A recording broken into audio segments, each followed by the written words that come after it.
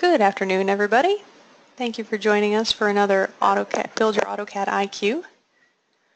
Today we'll be presenting another third dimension series presentation.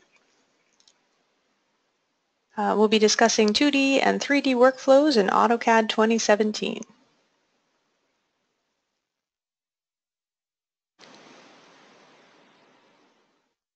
Martin Stewart will be our main presenter here. I'm Victoria Studley and will be moderated in the live help section by Noman Misarawala. One moment. Hey Martin, can you hear me? Yes. Okay, you heard all of that. And you're not on Wi-Fi, right? You're hardwired? I am hardwired, and all right, as long as you can hear me. I'm getting a weird message saying that my audio is a little weird. All right, I think we're good. Cool, we'll keep going. Okay, so Martin Stewart is one of our Autodesk technical support specialists out of Lake Oswego, Oregon. I'm also a technical support specialist based out of our Manchester, New Hampshire office. And Noman Misarawala is one of our Autodesk expert elites. You might recognize him from the forums. He's always in there helping people out. And he's from Westchester, Ohio. So before we get started... For some reason, we're not seeing your slides advance. Maybe that was the message. We're still on the title slide. You are? Okay.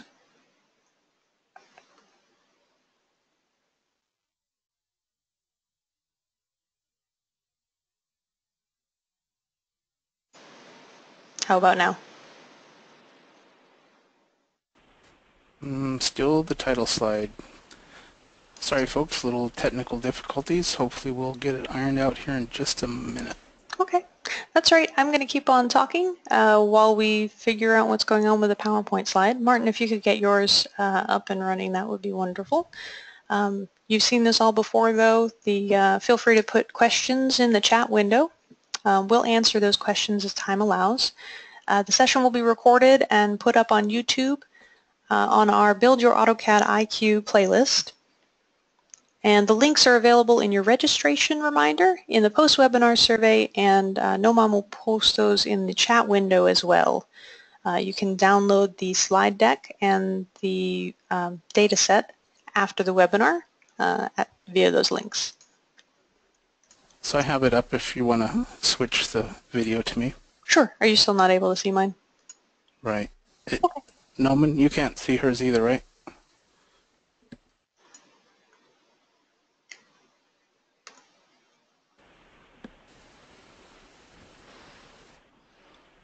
Okay, do you have it, Martin?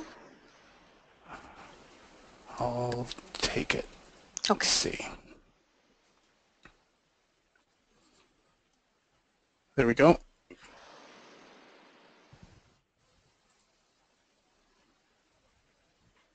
Is this where you left off?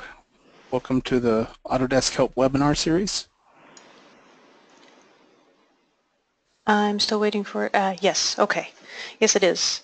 All right. Okay. So the next couple of sessions in our Build Your AutoCAD IQ series are productivity tips and tricks, an introduction to 2D modification tools in AutoCAD 2017, this one should actually be working with dynamic blocks on May 5th, and then we'll be back again on May 12th for turning on the lights, working with lighting in AutoCAD 3D. And then you can download this afterwards, but it's got some links to our playlist and the data set, as well as the registration and community pages if you want to either sign up for the webinar series or post your questions in the community forums after the session here. All right, next slide. These are some resources on our Autodesk Knowledge Network where you can find some getting started resources if you're just getting started in the program, some downloads if you need the latest hot fixes or service packs, or if you're having trouble with the program itself, there are some troubleshooting articles on there as well. You can also find our customer service, installation and licensing, account management, and community links there. So now into the interesting stuff. this is an image from the model that Martin will be walking us through today. He's going to discuss some tips and tricks on how to start with a 2D design and move it into a 3D model. Before we jump into the presentation though, let me run the polls really quickly. So the first thing we would like to know is this your first Autodesk Help webinar? So for those of you who have joined us before, welcome back, and for those of you who are joining us for the first time, welcome, and we hope you enjoy it. Leave that open for a couple more seconds here. Okay, and I'll close that poll out. Okay, so that looks like most of you have been with us before, so welcome back. All right, so the next thing we would like to know is which AutoCAD-based application do you use? Are you working in AutoCAD? Are you working in AutoCAD LT? If you are working in AutoCAD LT today, you won't be able to use the 3D tools, but you can open a 3D model in there and do some basic navigation around it. Maybe you're interested in trying AutoCAD 3D modeling, in which case this might be aimed at you. If you're working in one of our vertical softwares, the 3D tools are available there as well. Architecture, MEP, electrical, mechanical, plant, civil, or map. All right, so we'll close this one out and show you those results. It looks like most of you are working in AutoCAD or an AutoCAD vertical, with about 21% of you in AutoCAD LT. Let's hide that. And here's the third one before we get into the presentation. Do you use 3D modeling or editing tools in AutoCAD? So tell us, have you used this before, or is this your first time giving it a go?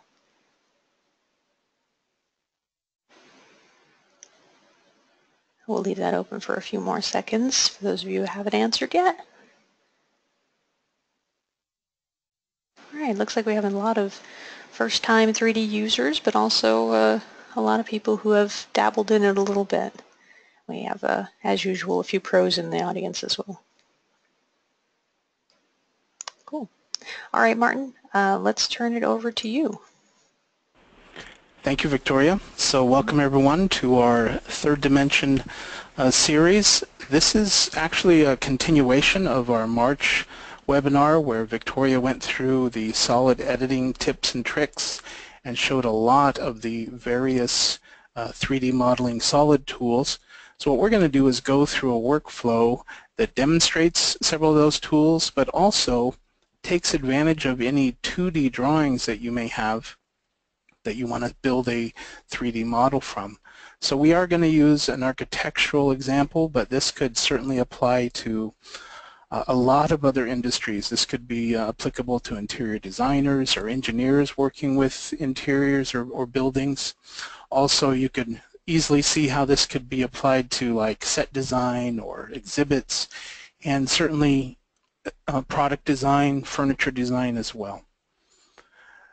So a lot of you are transitioning from 2D to 3D modeling, but 2D drawings, of course, can still play a very important role in this, and you may even have a lot of existing drawings or receive 2D drawings that you really want to be able to see in 3D, to study it. There's a lot of value in modeling it. You might even discover conflicts or issues with the intended design as you start to see it in 3 dimensions, and perhaps have missed areas that were difficult to visualize in 2D. So we're going to step through this starting with a floor plan. So in this example, we have a simple room. It could be an exhibit. We have walls, windows, a fireplace, a bed, columns. We even have in dashed lines the reflected ceiling plan. So you may have created this 2D drawing like this or received it from someone else. The first step especially if you received it from an outside source, would be to really go through it and clean it up to prepare the drawing for use in a 3D model. And perhaps even before that, you'd want to be working on a copy. So you have, especially if you have several 2D references, have those in a backup directory so that you can always refer back to them as you progress through your project and make alterations to these 2D drawings. So we're in a floor plan. So the first thing to do would be to delete anything that's not needed in your 3D. This is a very simplified and clean example already, but I'm just going to delete this text. I know I don't need that in there. And I want to make sure I take out the whole layer as well. So I could just use the layer delete feature, which not only deletes the object, but allows me to go ahead and delete the entire layer. I would run a purge, do a purge all. You can audit the drawing, but another important thing to check is to be aware of what your UCS is, your user coordinate system. The default is WCS or World Coordinate System, and that's ideally what you want to be in for this type of workflow. I've also turned on the UCS icon. If yours is off, the command is UCS icon, and make sure that's turned on there. And I placed it dead center of the model. So I've got the plan ready to go. Looks like I didn't complete my previous delete command. I'll go ahead and do that now. So at this point I could start a brand new drawing using the 3D template and then insert the plan, or I could do a save as, or I could just work right out of this drawing. I would probably recommend starting a new drawing, especially if you've inherited these drawings from a source that you're not familiar with. I'm going to go ahead and insert. Notice I'm in a drafting annotation workspace currently, and I'm going to go grab the elevations. So elevations are another important. I'm getting an error message here. Give me just a moment. I think I have an off-screen window. Let me check for that.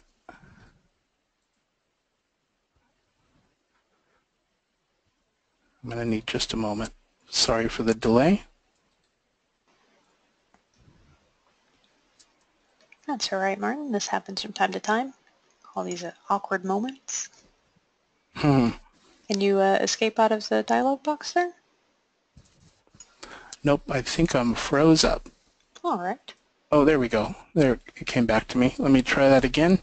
I'll be brave and type in insert one more time.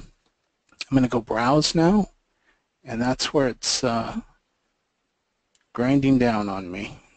So is it on your is it on your secondary screen there? It's not popping up, but that might be the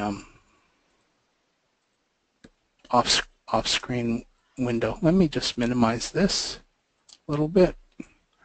Make sure it's not hiding behind the screen when I do it. So let's try that again. It's going to look a little smaller on your screen. Insert. I'm going to browse, and I think it has to do with the GoToWebinar interface is interfering with that screen. So I'm going to cancel this, and I'm going to open a different drawing where I've already done this, and we'll just talk on that so we don't waste too much time here. So here's a drawing where I've pulled in the elevations, and then I've actually taken each one of those elevations and grouped them. So let me show you how to do that. I'm going to first ungroup it. So now we have all the individual elements of that elevation. So this originally started out like you see typically a sheet of elevations all stacked up. I've broken them out individually and made them into groups by selecting everything, right-clicking, and grouping. And that just makes it a little easier to organize. The other thing I've done is, in preparation of using this for our 3D model, is taken construction lines, and I'll just delete this one so I can demonstrate it. I'm still in drafting and annotation. I could do this in the 3D workspace just as easily. But then I'm going to draw a construction line. And I can just make sure I hit at the end of that wall and go on the right axis, and that creates that infinite line. So a key in setting up your 2D drawings for 3D use is to align the elevations around the plan and then offset them at an equal distance and an easy to remember distance. And you'll see why that's helpful shortly. But I've set all these off at 50 feet. And then I've rotated them to align. So I have a front and interior back view, side views, sections. So this is applicable to a lot of situations where you have completed floor plans, sections, and elevations. Get them aligned like this. Grouping each elevation and even the plan helps it be a little more manageable. So the next step is to do some tilt up. We want to tilt this plan up so that it's in the other z-axis so that we can reference it while we're doing the 3D modeling. So at this point, and let me expand my screen, sorry about that. At this point, let's go to 3D modeling workspace. And to rotate this, we're going to use in the Home tab, the selection panel, a rotate gizmo. And we'll select this group and we'll go into a 3D mode. Over here at the view cube, I'm just going to hit the corner view there. And there's our rotate gizmo. This is at 0 Z elevation, as I've inserted all of these at 0 so far. If I were to rotate this now, it's going to rotate it in the middle of that elevation, which is not what I want. So the first step with the rotate gizmo in place is to pick on that point, right-click, and relocate the gizmo. And I'm going to put it right on this corner. Then we're ready to rotate it. Make sure we get the correct axis. I want to rotate it on the y-axis and stand it up. So it's just like tilt-up construction. We've stood up that view. And so we'll just go around with the rotate gizmo, relocate it to the corner, and do a tilt-up.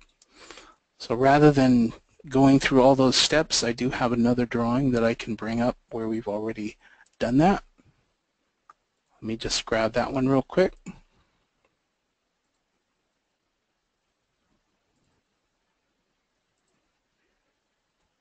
So these are already aligned and tilted up. So we have them in the right Z coordinate.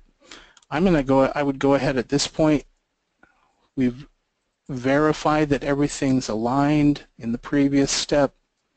I'm going to go ahead and delete these construction reference lines.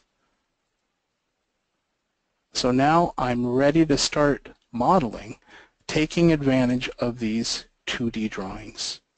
So perhaps the first thing to do before you start your 3D modeling, of course, save your drawing, but give yourself some unique layers to model on. So I'm going to go to my layer properties and create a new layer, and let's call it 3D wall to start with. And I'll give that a bright color so that it's easy to see on the screen. Perhaps we'll start with green. So we're going to double click on 3D wall to make sure that's current, and then we'll go ahead and minimize that, and we'll dock it to the side, get it out of our way. So our current layer is 3D wall. So now we want to start building our walls. How do we do that? One thing is, I know that this open line at the end is probably not a good idea. I'm going to go ahead and close that. And to start building our walls, let's introduce a command called boundary. I can type it in, or I can select it off of the draw menu. I'll show you where that is. Let me cancel that. We're in 3D modeling workspace, home tab, home ribbon rather, draw panel, and then the boundary icon is right there.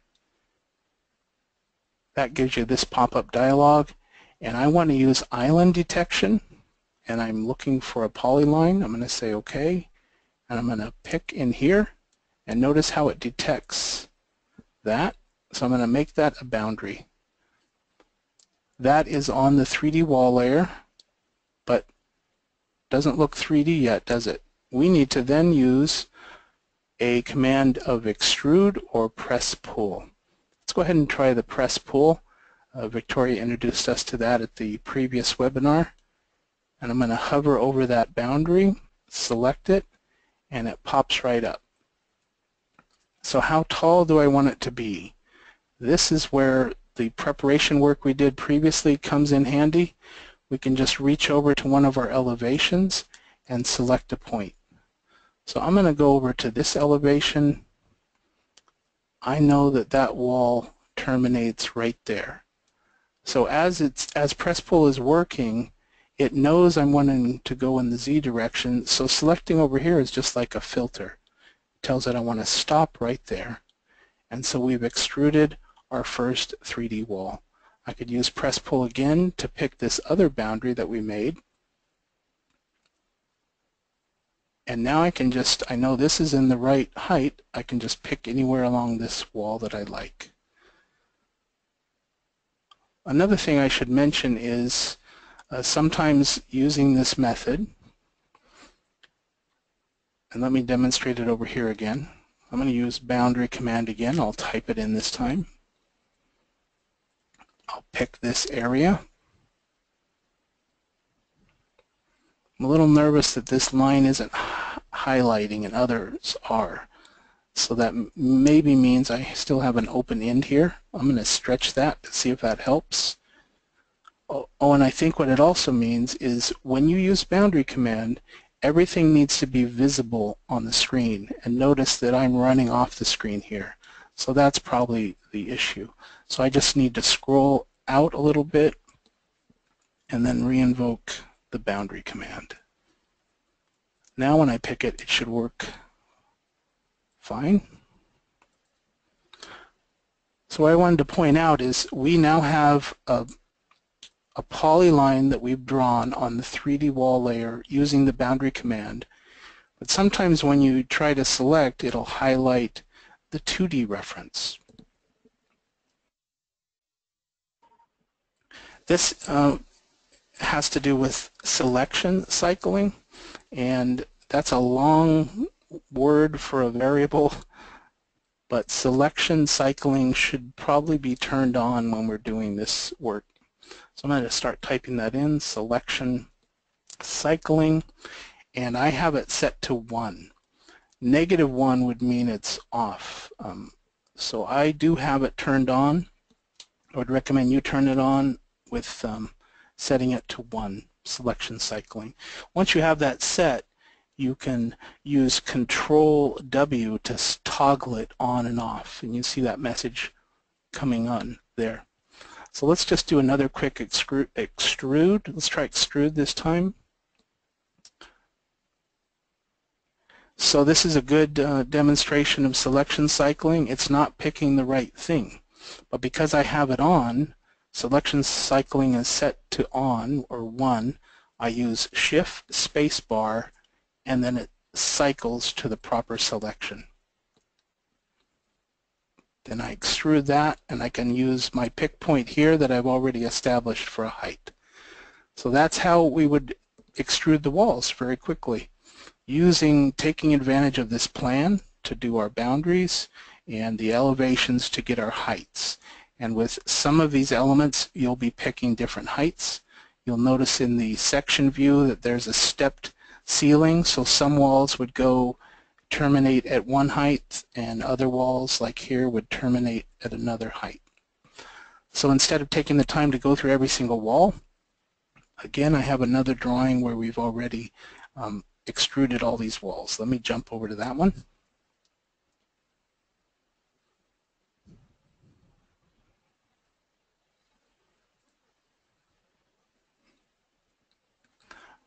So here I've gone through and extruded all the walls, and I've left a couple examples for us to start talking about punched openings and windows. So I have two choices when creating a window. You'll remember in our elevation we have these large arched windows. We also have these rectangular openings that are shown here. So I want to show you a trick with push-pull first. And again, I'm using dynamic orbit by holding my shift key down and the middle mouse button. But a great trick with push-pull is you can get rid of things as easily as you can create things. And what I mean by that is I'm going to highlight this surface and I'm going to push-pull it up to this corner, and notice how it eliminates that space. I'm going to erase this reference here. So that's something to keep in mind. Push-pull is great for that. But I did that because I wanted to quickly demonstrate how I put that header in there. So you could have elevated these walls individually. Now you're stuck with how do you get a header in here? This one's a little easier because it's a rectangular opening as opposed to an arched opening. Again, I want to be aware of the layers I'm on. So right now I'm on a layer called 2D reference. It's probably not where I want to be. I'm going to go set 3D walls current again. Make sure I'm in that layer. And my UCS is at world coordinate system. That's good. So how can I quickly get this header? You simply draw a rectangle. And then you can extrude it. I'll select it and extrude it. I'm going to give it a height of 2 feet because I know that's the height I need. So sometimes it's quicker just to directly put in the height reference rather than snapping off of the elevations. So that looks more like a sill than a header, but of course we can easily move it. So I invoke the move command with M, select it, hit a pick point and a pick point, and there's my sill. Looks like I didn't quite get the height right. Do I have to start over? No, I can just do the 3D orbit, get a good view of that surface, use my press pull again, select it, and bring it down a foot or more. But notice it's got 3 elements now. If I hover over this, there's 3 elements here.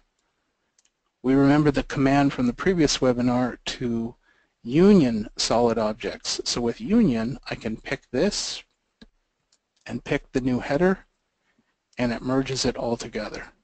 So I'll hit return, and now it's all one 3D element. So that was just a quick demonstration of using press pull to eliminate things, and then creating a header by simply doing an extrude or a push-pull, moving it into place, and then using union. We would need to do the same here. We could do that by actually drawing a polyline here. We'd have to set the UCS, draw the polyline here, extrude or push-pull, and then move into place. And that would work exactly like we did it here. But another method is to build out the full wall and then punch a hole in it. So let's do that. I'm going to use this as my hole punching starting point, and I know that this 2D elevation that we've tilted up perfectly aligns where I need that window opening. So I'm going to set my UCS. That's important. I need to work in a UCS that is aligned with this elevation view. So I simply am typing in UCS and setting the endpoint or origin point there, snapping the desired x-axis, and then the y-axis. Remember I said earlier you might want to turn on your UCS icon is the command. It's off in this drawing, so that's confusing. So I'll turn it on. You'll see it over here. And I'm going to do that UCS placement again with the command on this time. So I'll set the origin there, select my x-axis and my y-axis. So now I've got the UCS how I need it. To create that opening, I need to make a 3D surface here. I could do it a couple ways. I could draw a polyline on top of this reference, but I'm going to take a shortcut and just use this elevation geometry because I know I'm not going to need it for anything else in this drawing. So my first step is to select it and then ungroup it. And now I can use regular drafting commands of trimming lines. I'm going to trim that line out. I'm going to trim that line out. I'm going to use p-edit to join all these lines on the perimeter of the window. So now I have a complete polyline. I'm in the right UCS. This gizmo is a little annoying. I don't need it anymore, so I'm going to say no gizmo, shut it off, and I think to get rid of it I actually need to set a different visual style to trigger that. Regen. It's kind of stubborn sometimes. Okay, I'm going to ignore that for now. And I'm going to use my extrude command. I've got a polyline. Extrude simply takes that polyline and immediately creates a 3D object. And now I can just zoom out. Again, dynamic orbit can be helpful. Shift, middle mouse wheel. And I'm just going to exaggerate this. I'm going to throw it all the way to here. Or actually, let me undo that. That's probably not safe. I'm going to extrude again. I hit undo to go back to this point. I just want to go just past that wall.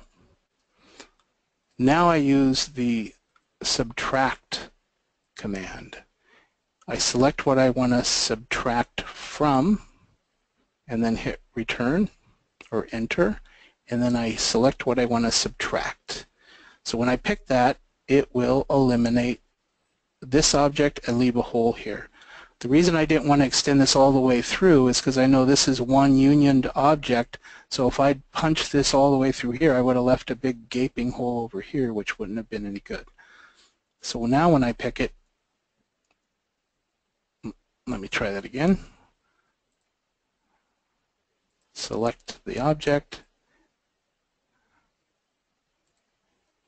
I think I'm not doing the sequence right. Give me one more shot here. I'm going to subtract it, select the object, and then I need to return.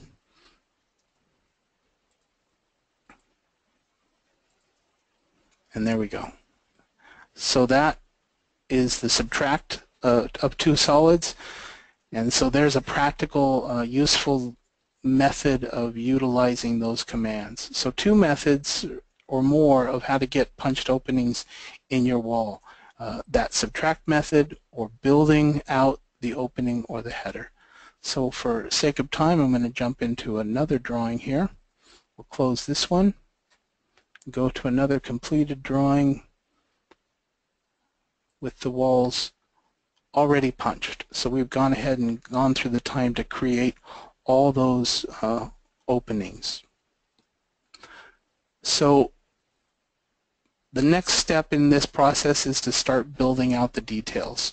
I didn't demonstrate the columns yet, but the columns was using the very similar method of creating a boundary of the base and extruding that up a couple inches, creating a boundary of the circle for this schematic column and extruding that up, and then creating another 4-inch capital, and then using the union command, the solid union command, to make that all one object.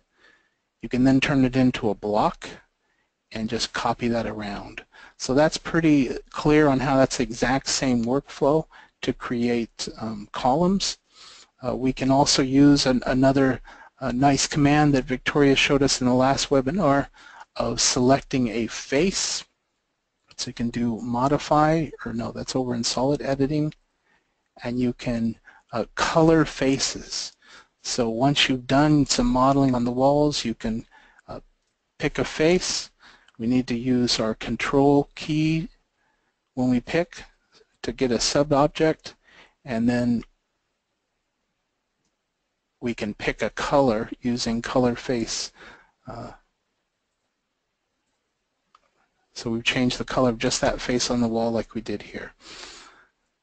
So what I'd like to take a few minutes to show is how do you get the window modeled quickly to put in a window. Well, that's where this elevation again is super handy. It's already all in the alignment that we need. So again, I'm going to go to UCS and set that by clicking the origin point, X and Y. And again, I can draw on top of this reference, or for sake of time, I can just ungroup it and use that reference. But I think I want to play it safe and make a copy of this at least. So I'm going to copy this. I'm going to move it back an even 50 feet. Then I'm going to select this and ungroup it.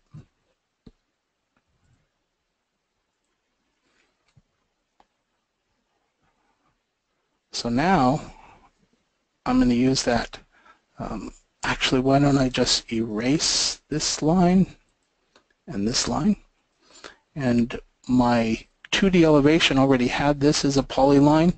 If it wasn't an enclosed polyline, I could easily make that with just my regular drafting commands. And these are polylines too. I'm going to use the region command here. So that's not regen, it's R-E-G-I-O-N. And I'm going to select this, and it instantly creates a 3D object of 0 thickness. I want to do that again with these other polylines, and this is where selection cycling is very important so that I'm getting the right element. And so I've now created 3 more regions. And as I hover over them, you see them highlight. So the reason I did that, and I think I'm going to also make a copy of this. And I'll throw that back 100 feet just to make sure it's out of the way. The reason I did that is now I can use the subtract solids, pick the main outside region, return, and then subtract the other ones. Got to hover around to get them just right. So I'm going to use Shift, there we go, spacebar, pick that one, and that one. And when I hit Enter or Return, that should punch an opening for us. But I didn't do the selection exactly right, so try again. So let's do subtract, select that, and return. So I just did the one to confirm that was going to work, and it's working great now.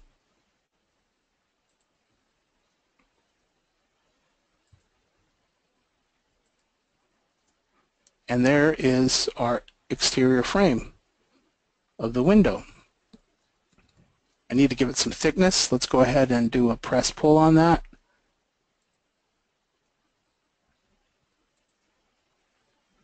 Or I'm going to try the extrude. And I'm going to extrude that 4 inches to give that the thickness I want. Because I copied that off to the side here, I can go use those regions again. I don't have to recreate them. I'm going to erase this one.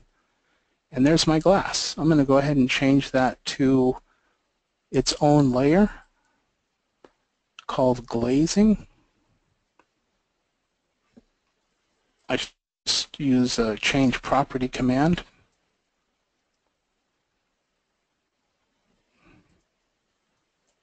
And get that switched over to the glazing layer. So that was 3D-glaze.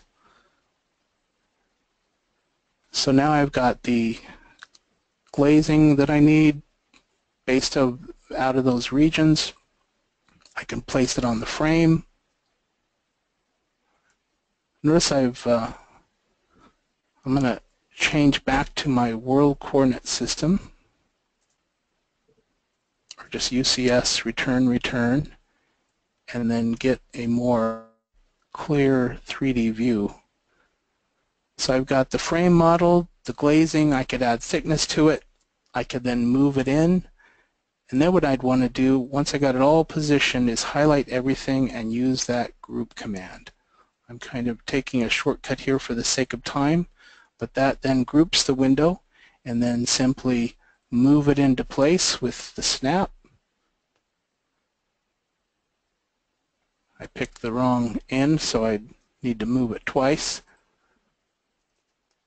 And then you can copy that around and rotate it into position. But I do have a completed drawing for that, so let me show you the results of that work, or that workflow.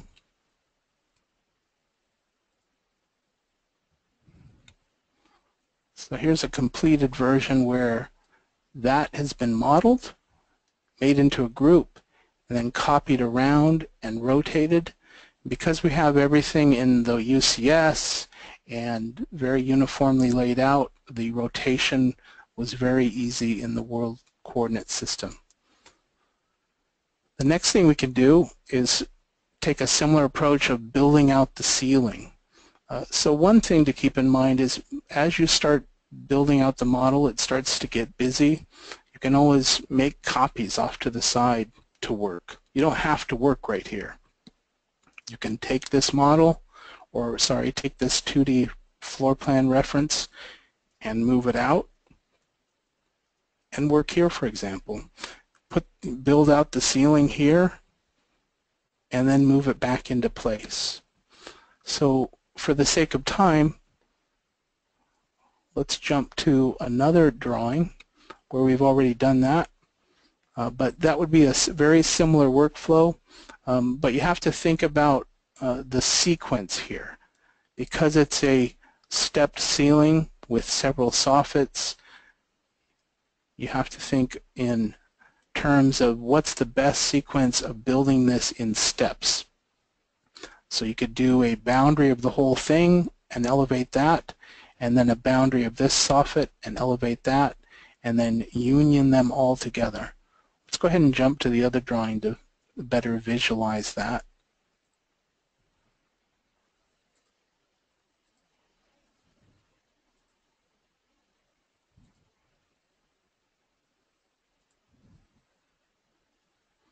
So in this drawing, the ceiling has been completed. Kind of hard to look at here. It's just the solid top.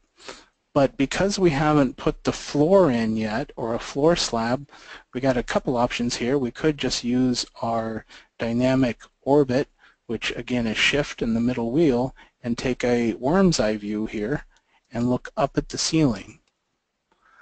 So we still have the 2D plan reference here. Doesn't get in the way too bad, but we can see the ceiling beyond and how that's been stepped up and then moved into position. We also use a very similar workflow to do the lighting. So I could turn off these layers, so I could go and freeze the ceiling and just see these can lights floating in space. Let's go ahead and zoom in and take a closer look at that. So these were just simply an extruded circle, right? You could do 2 circles, extrude them, and then subtract the inner circle from the outer circle. And then you have a simple can light. In a future webinar, we'll show you how to take this object and make that a source for lighting in a model and in rendering. Let's get back to a normal view. I'm going to click back up here on my view cube. I'm going to use -LA command, and I'm going to thaw T and use an asterisk for everything. And that brings the ceiling back. Another option to not forget when you're doing this modeling is we've used dedicated 3D layers throughout, and we've been organized about it. So we put the ceiling on 3D ceiling layer. We put the lighting on 3D can lighting. So don't forget that your layers can have a transparency. So let's try setting the transparency of the ceiling, maybe try 60 or so. And now all of a sudden you can see through the ceiling. We did a similar trick with the glazing and set the glazing transparency at 80 so we can actually see through the window. So once you've done this kind of modeling or got the model to this point, if you feel confident you don't need these references anymore, you could erase those out. Maybe one of your later steps is to add the floor slab. That would be very easy, doing a perimeter polyline and then doing an extrude down the thickness of the floor. Let's jump to another model. I'm going to close this one out. And let's go to the final model. See if I can find that real quickly.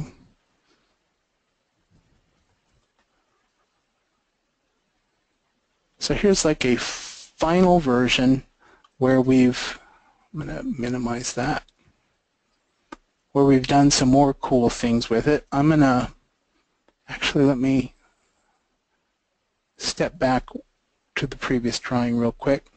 One thing I've done in this model, and this is from a previous webinar, is saved a view. Let me bring that screen on here, called bed view. I'm going to set that current and apply it. So this is like what it would be viewed as from the bed. And we've got these placeholder columns. It's a pretty wide angle, so it looks a little bit distorted. But we can start doing some fun things with this. Perhaps we want to look at what these columns would look like a little bit more refined. So I'm going to freeze this layer. I'm going to attempt to freeze these columns. And I have an X reference that I have prepared. Let me bring up my X reference dialog, where I have a different set of columns. I'm going to reload this X reference, and because I use the same coordinate system, the same insertion point, it was very easy to lay those out. I'm zooming on my mouse wheel accidentally, and instantly bring those in. In fact, I'm going to make sure I go back to that view position. So I'm going to type in view and grab that bed view again and set that current and hit OK.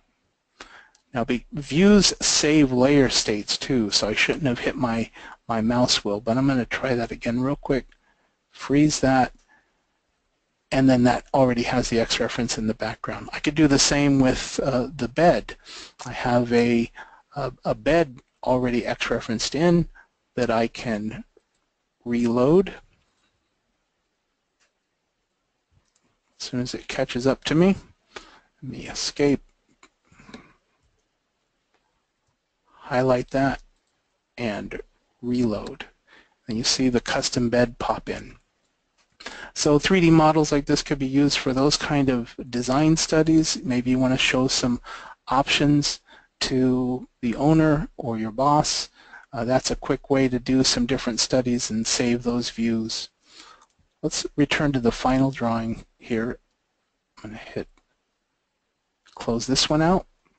So this is actually a block that I downloaded off the internet, went out and to a site like Autodesk Seek, or just Google it for the many other libraries of AutoCAD 3D drawings and blocks that are available, and brought in this bed to try that out. So this ends up being excellent for a presentation, for design studies, and of course you can use this model in other applications like 3ds Max and get a lot more uses out of your 3D model. So hopefully that was a quick and effective workflow using 2D plans and elevations along with many of the 3D solid editing tools that Victoria demonstrated at our last webinar. So Victoria, I'm going to turn the audio back over to you. Sure, sounds good. That was fantastic, Martin. Thank you for the awesome presentation. I always love it when you swap in the blocks at the last minute, swap out those X references and have the really fancy columns, and I think that's really Can be a useful. pretty dramatic presentation tool, yeah. Yeah, I'm going to take over the presentation here in a second. Oh, just a moment. Oh.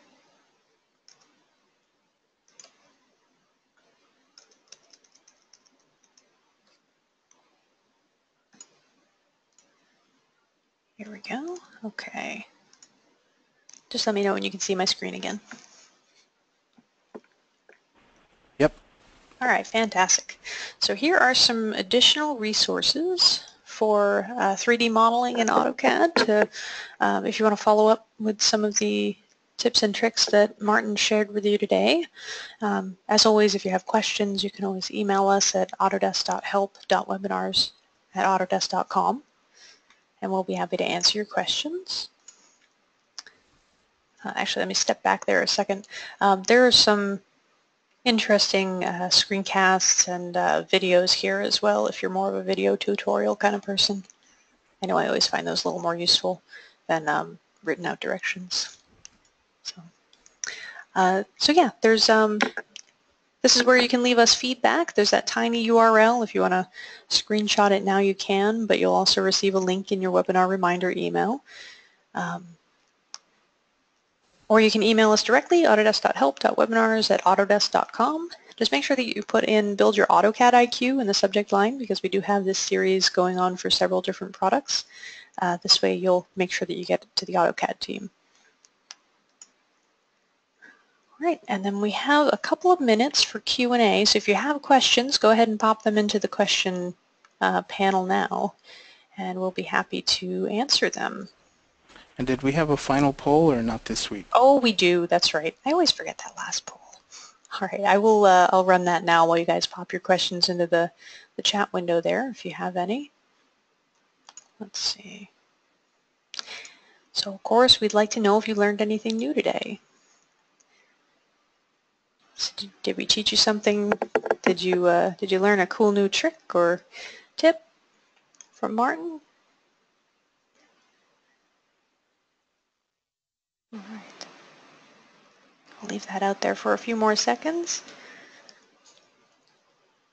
If you haven't voted, go ahead and vote now before we close it down. Did you learn anything new today? Okay, perfect. I'm going to close that out now, and I'll share the results with you. Looks like 97% said yes, we learned something new, and 3% said nope, not this time. So hopefully we'll get you guys next time. If you have questions that didn't get answered, you can either pop them into the chat window, or we can answer them afterwards if you want to email us or engage us in the forums. And now we'll turn it over to Q&A. We've got about 6 minutes left. So let's see. Martin, if you want to take control of the screen again. Yeah, hi, Naman. Hey, Victoria. Hey. Hey, how are you? A couple questions.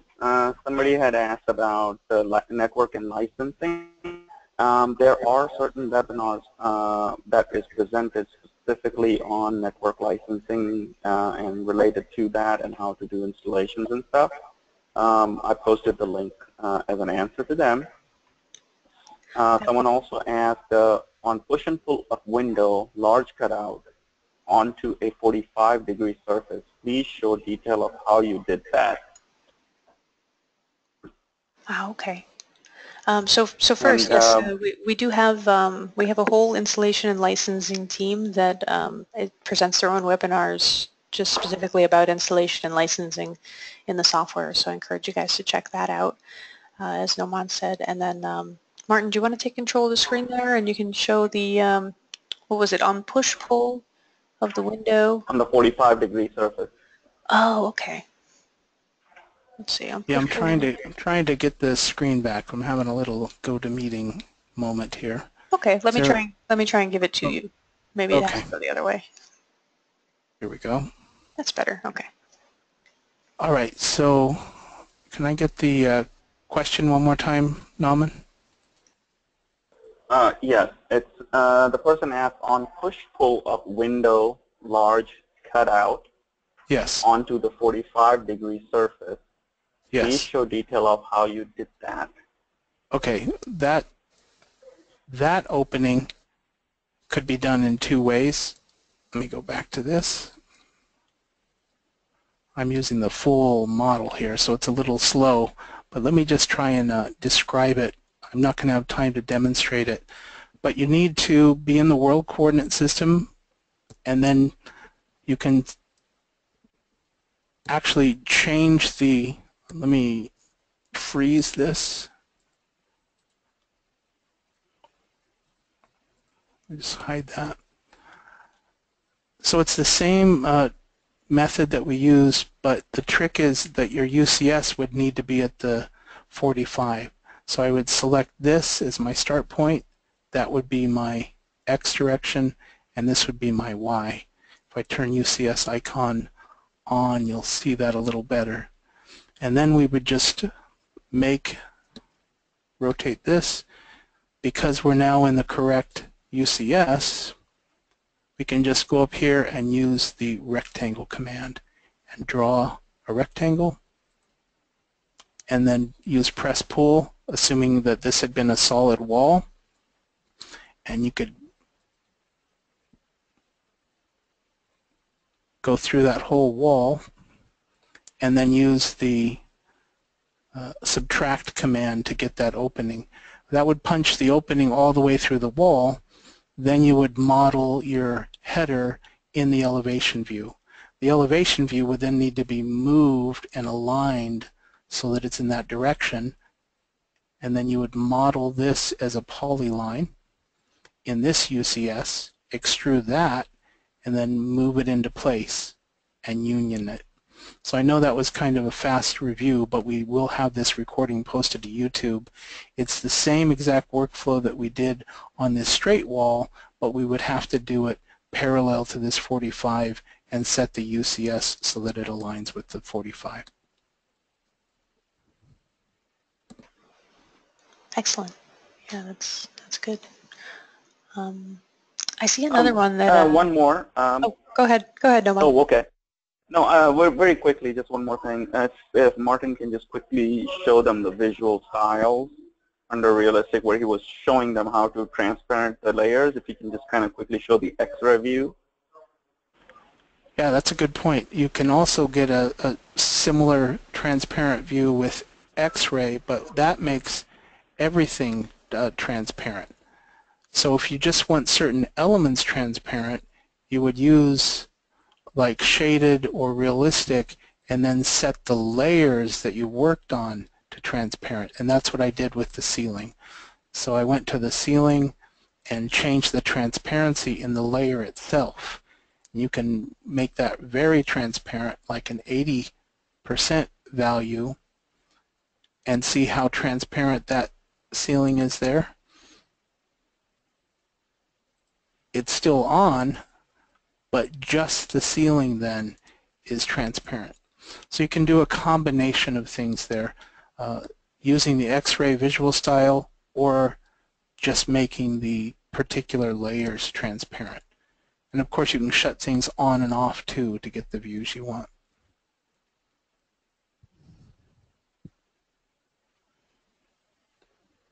We're at the top of the hour. We are. All right. Well, thank you everybody for attending and showing up today to attend this 2D to 3D workflow session. in AutoCAD, and hopefully we'll see you next week. Thanks, everybody.